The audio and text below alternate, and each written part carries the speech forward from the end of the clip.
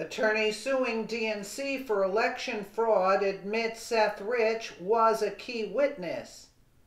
By Sean for yournewswire.com. An attorney who sued the DNC for election fraud has admitted that murdered DNC staffer Seth Rich was scheduled to be a key eyewitness in the lawsuit.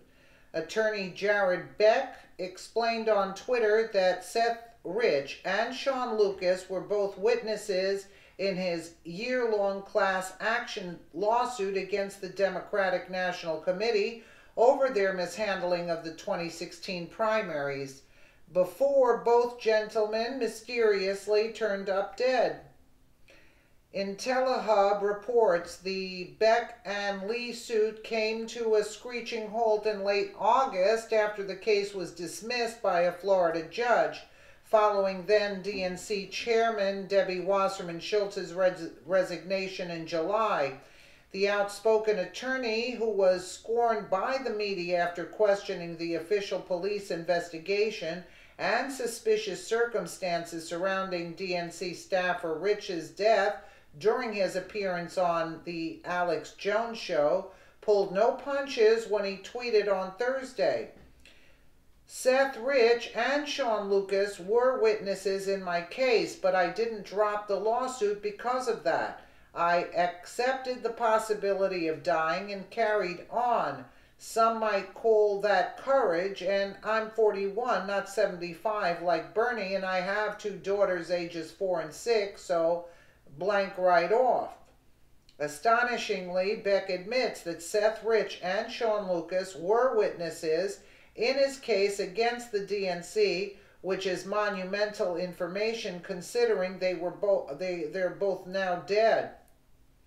Moreover, well-researched individuals may recall that Seth Rich was likely murdered over Hillary Clinton's ties to Uranium-1 and the offloading of 20% of America's uranium supply to the Russians, as I reported from IntelliHub on May 24, 2017. However, the fact of the matter is, if Rich was to have testified against the DNC, Wasserman Schultz and her shady team of IT staffers, they would have already been toast, legally speaking, and their gig would have been up. In fact, such testimony would have unraveled the entire web, so you see, it's not a stretch to assume that both Rich and Lucas were indeed targeted for wet work. Absolutely, they were.